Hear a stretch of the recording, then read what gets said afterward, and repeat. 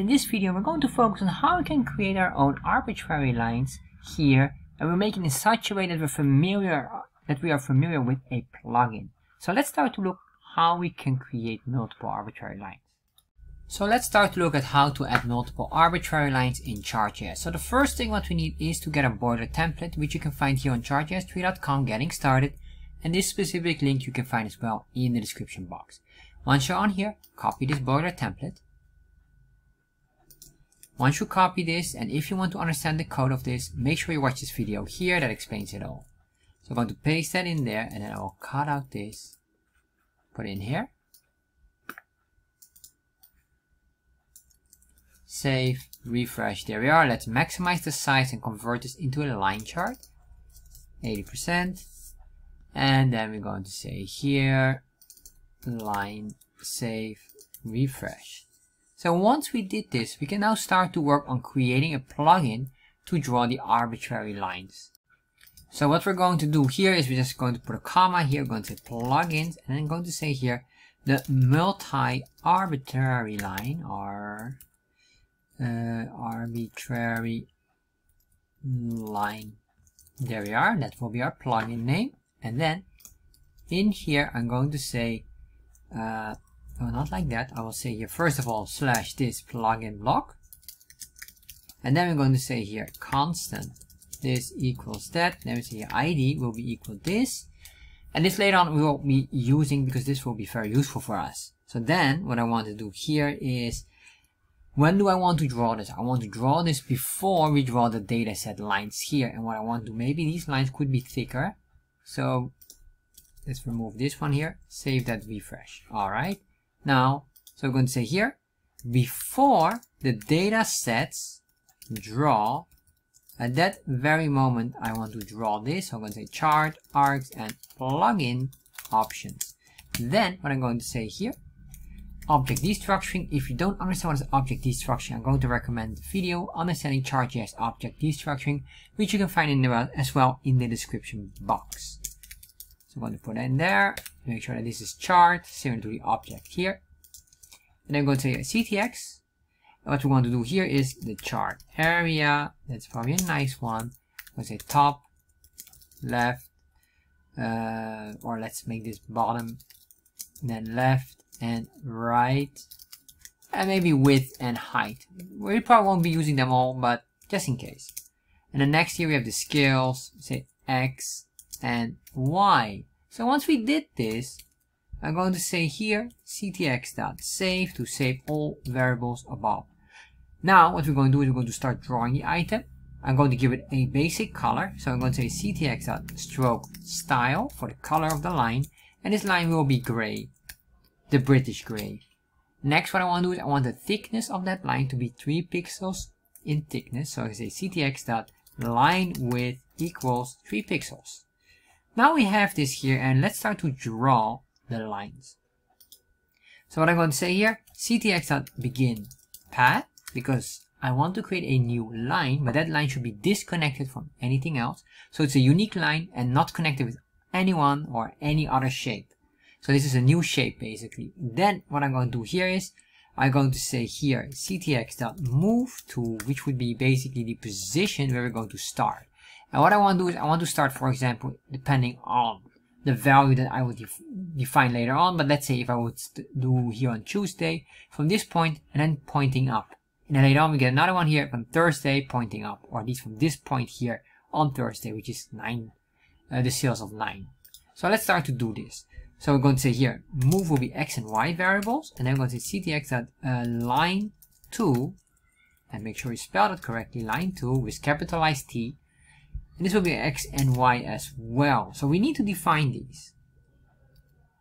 So let's start to define. How do we get this? Well, we have the scales here, and what we could do is, for example, if I want to get on the X value the Tuesday, which is index number 1, because this is 0, because an array is 0-based calculation. So we say here, X, and I say dot, and I'm going to use a Chartjs command, which is get the pixel for value, and the value would be index number 1, for example, which is Tuesday.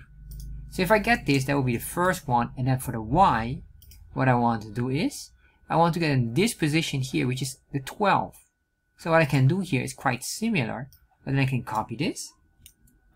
I'm going to say here, and we say here number 12, but this will be not x, but we say y. So we convert whatever the number or value of number 12 will be converted into a nice value of pixels. Basically, that's what we're doing here. So once we have this, we could basically do the similar here, except for x, this will be still same. But for the y, what I want to do is then from number 12 here, I want to point all the way up to number 18. So we need to get here this. And we could say here maybe get value number 18, but I don't want to do that. Because what if we expanded the chart automatically or dynamically, then we have a fixed number. So what I want to do here is I just will grab here the top of the chart area. If I put in this here, you will see now this will work if I say ctx.stroke to draw the line. Save this, refresh, and there we are. So what we could do here maybe that would be very nice is to make a dotted line. So what I'm going to do here is just here above, and then we can say here, or at least just within here. And the reason why I'm keeping these separate, because we want to have later on, if we have multiple lines, we need to loop through this, or basically create a function for it. But these here will be always the same. But what I will do here is ctx dot, and then we say here set line dash. This one needs to be here within, and I'm going to explain you later on why. If I save this, refresh, you can see here this works nicely. But if you look very carefully, what is happening, you can see here these lines here, and even the circle lines here, the radius is having a dash effect. So basically this effect is bleeding over to other areas, and I don't want that. So what I need to do here, and this is for some reason absolutely necessary, we're going to copy this, which is basically what we did here was 6 pixels, solid line, 6 pixels, white space. But now what I want to do is, after the stroke, which is the drawing of the line, I'm going to say here again this, but then I'm going to remove everything, so it will be reset to a solid line. And you will see that now everything else will be solid again, except this specific line here. And that's what I want. Alright, so final item maybe what you could do just to clear it up very nicely is say ctx.close path, and then we're going to say here ctx.restore. Save this all, refresh. You can see here now, basically we're just undoing everything. We close the path or close the shape, and then we just undo all the work we did. And that's it. So now what I want to do is I want to make this duplicated. What we could do here basically is this. We have here a few options. So for example, what we could do, we could copy paste this, but that doesn't make any sense. Because what we could do here, which makes more sense, is to say function, say draw lines. And these functions here, we can just cut everything and put that all in there. Once we did this, if I save this, refresh, now the line that we have here has disappeared. And the reason why it disappears is because we didn't trigger this function yet. All we did here is basically say we have a function, but we need to activate this function. So I'm going to just put this here down, I guess we can just put it down here. But I want to do two things. So in here we will have the values, and the values will be x and y position here. So I'm going to say here x, or this will be number 1 for now, and then here we're going to say number 12. So we know these items here. So what I want to do here now is to make sure that this is also properly aligned, because this here must be dynamic for later on if we want another one. Because if I do this twice, but then this one should be on, let's say index number 3. If I save this right now, you will not notice really what happens, because it's basically overlapping on the same item yet. Because these here are, maybe these values are being triggered, but not on our formula here. So let's make it more dynamic. So I'm going to say x position, comma, y position. And then what I want to do is this x position will be here, here. This top will maintain the same. And then we say here the y position is this value here. So if I save this now and refresh, you can see here now we have 2 different lines, and then I realize that maybe we need to move this here as well, or we can just remove the restore. Let's save that. There we are. So we just keep that one in there, so we don't have to loop through this every time. So it just reduces the code a little bit more, or at least makes the loading a bit faster. So we don't have to restore this one. That's fine. So what I do want to do here is the following, because we have this, but let's make this a bit more professional by giving the user like a plugin where we allow them to do something. So what I want to do is, remember we have this here, the ID here, and we have this plugin option. What I'm going to do is I'm going to copy this ID, and this ID becomes now very important because we're going to say here after the scales, let's say here comma, we're going to put in here plugins, and this is basically the object name, and the object name is this. So what we can do now is, for example, whatever this value is could be here, and then we can do here an array. So let's say here we're going to say here x positions, yeah, or x positions, for example. We make this an array, and let's say here 1, 3, and 5. So we have now an array here, and this will be very interesting. So once we have this comma, what I want to do as well is the y positions, and that will be also an array, and this array will be 3, 6, and 9, for example.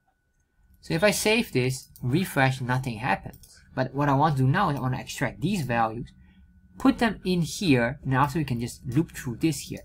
So how do we do this? Well, basically what we're going to do here is we're going to extract them. How do we extract this? Remember this plugin options.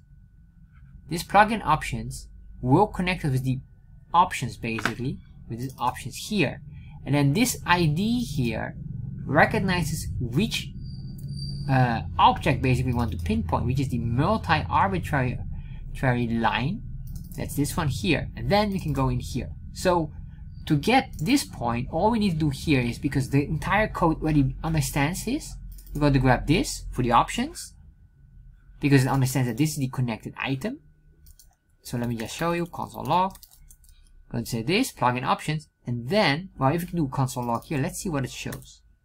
And you can see here we get a whole proxy, and once we get there, well, nothing, I guess.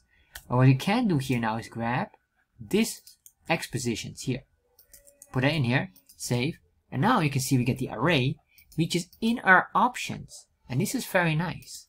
So let's start to work on this, and what I want to do now here is to put in these arrays in here. In every one of those, what we have, so basically I want to draw here 3 different lines, and if I'm correct, it should be 3, 6, and this should be 9, and this one should be 3, and this one should be 5. If I save this, this is what we want. But of course, what I want to do is I want them automatic with the values from here. So how do we do this? Well, what we can do here is a for loop, because we have here an array. When we get this array here, which has an index of 3, over 3 values, so what we're going to do here is, let's grab this, put it in here, and say here, for each loop. And then what I'm going to do here, double parentheses, and then here, a arrow function expression. So within here, I'm going to say this as a shorthand will be x value, for example. I want to avoid too much the same name as x position here, x this, x that, so I'm going to say x value. And then of course what I want to do is the index value as well. And the index is just the index of this. However, you can see here we have this all nicely aligned, so the index should match this immediately. So we don't have any problems here. And then what I'm going to do is I'm going to cut out this, put it in here, and then I'm going to say x value here. And then for this one, all I want to grab is basically the following. Get the plugin options, dot y positions, and then here we put in the index number. That's it. So once I did this, I can remove this, and we should have now 3 lines. Alright, interesting. We have no 3 lines here. Let's see what's the error. So you can see here, uncut error cannot 102. So there's something wrong here with 102. Let's see what's going on here. So what it is apparently I misspelled this one, my bad. So this should be the y position, which is exactly same here. There we are. So if I save this, refresh, now we have it all working. And what I want to do next is let's change this color as well. So we have this color here, and maybe we want to change that. What I'm going to do here is I'm going to say here line color, and this line color will make just a string value, and we can just say a gray, or let's make this one whatever we have here. Let's grab one of these nice colors, the border color of the first one, put it in here, so your user now can basically control the color here. But how will we assign this here? Well, basically the same way. So you can see here we have this, and all I'm going to say here is basically the plugin options dot line color. If I save this, refresh, there we are, and now we have our line color nicely assigned here. If I change this, let's make this number 4, save, and there we are. And this is basically how you can play around by adding more values into your array, or into your plugin here, and giving customers or your users control on this. So if you enjoyed this video, maybe you want to make a arbitrary line, but then you want them on hover effect. That is also possible. In that case, I'm going to recommend you this video here on how to add a custom annotation line on hover in Chart.js.